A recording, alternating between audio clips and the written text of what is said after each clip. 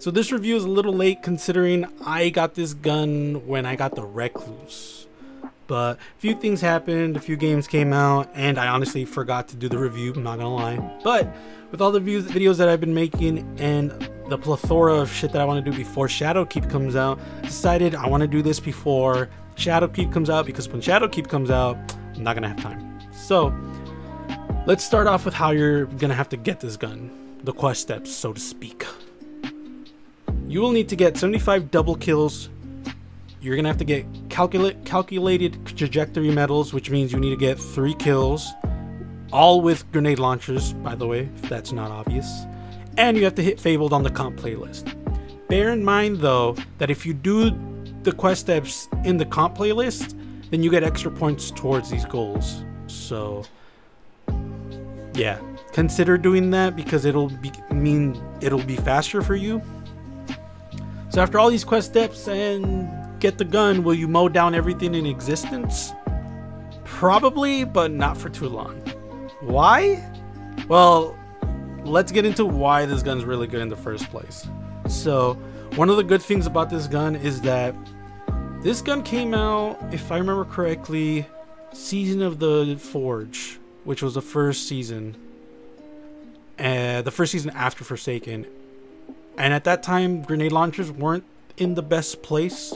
If I remember correctly, this season of Opulence, that's when the grenade launchers got that damage boost, which made this gun really gross. So one of the biggest things that makes this gun really good is the fact that if you use it with a Titan with Rally Barricade, if you use it with a Warlock with the boots, the name escapes from me right now, the Lunafaction boots, if you use any of those 2 characters, you're pretty much gonna be doing mad DPS, because essentially you don't have to reload. And when I said probably not, but not for too long, is because in Shadowkeep they're nerfing the auto reload. So with the new changes with Shadowkeep, it's just gonna mean a pretty substantial reload speed perk. So you'll be able to reload faster. So that's why I think Mountaintop is gonna lose a little bit of its relevancy, because we won't have that anymore. For better or for worse, if you like the auto loading thing, I don't really care. I come from Destiny 1 where we didn't have that, so this was fun while it lasted, but I knew this was gonna get nerfed because it's trivializing literally everything. Doesn't mean I don't like it, it's just, at the end of the day, there's a reason why people liked Atheon or not Crota, Oryx. It's because they were hard and it was a badge of honor, so I do miss that. But that's for another video. We're talking about Mountaintop. So I do think that once the changes come into place, Mountaintop will go down, just because the auto loading is just such a massive thing. Because on top of that, the damage that it does, Mountaintop also does have spike grenades, which do massive damage.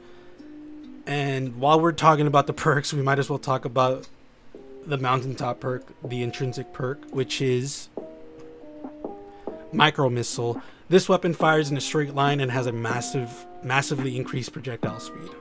So the really cool thing about it is you can shoot in a straight line, doesn't matter, it has no drop off. So if you're looking at a guy from 100 meters away, you can shoot him with it. Don't worry, and you're not even gonna have to worry about the drop, because there's no drop. So that's cool. But going back to why I think the Mountaintop will lose relevancy, it's because we won't have auto loading anymore, which means stuff like Whisper, maybe Izanagi's Burden, will become more of a thing because of just the straight damage boost.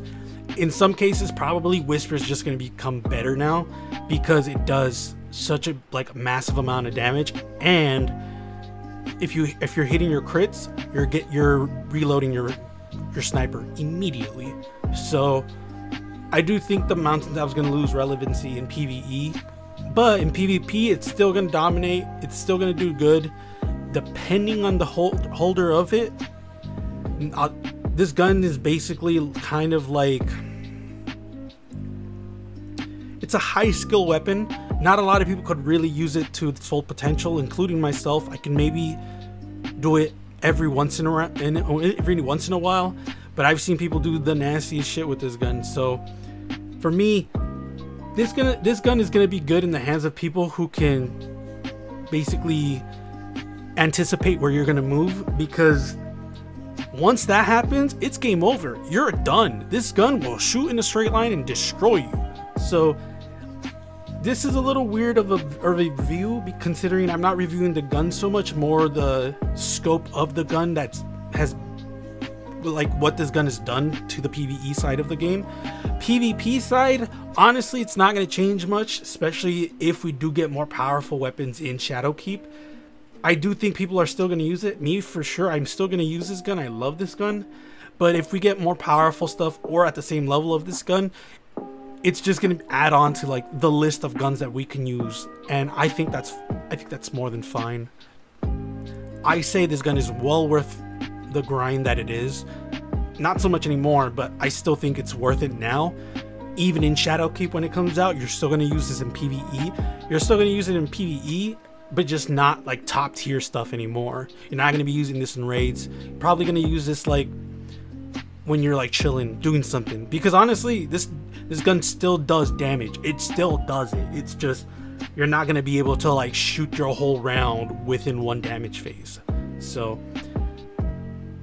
that's pretty much it for the PvE side and PvP side. Well, a few things to note is things I've already said. The gun's fun to use, very snappy. I love it. It's just one of those guns that you really fall in love with, because especially like if you're really big on PvP, just kind of some of the potential you can see with this gun is just kind of mind-blowing, especially since like when you use this gun with like an SMG, considering like the Recluse, you can proc your Master of Arms immediately. So a perfect example, like I'll show you guys right now some of the things I've done with it.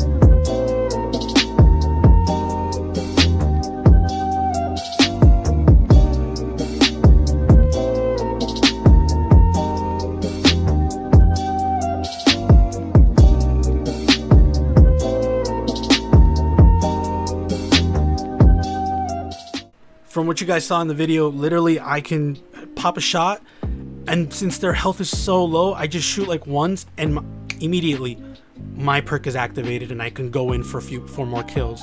That's what I love about this gun. It really helps me just activate what I need to activate and go in for the kill. So that's my review for this gun. Is it worth it? Hell yes, it's worth it. You should get it. Like, don't even think about it, guys. It's a well-rounded gun for PvE or PvP, honestly. Not only that, but at the end of the day, it's just a gun that for sure I will always be using because it's just fun. And that's honestly what really just kind of moves me, is if the gun's fun, I'm gonna use it. So that's my review for it. Let me know what you guys think in the comments below. Am I completely wrong about this gun? Is it OP? Should it be nerfed? Let me know in the comments below. Don't forget to subscribe, follow me on my social media outlets. Links are in the description below, and I will see you guys later.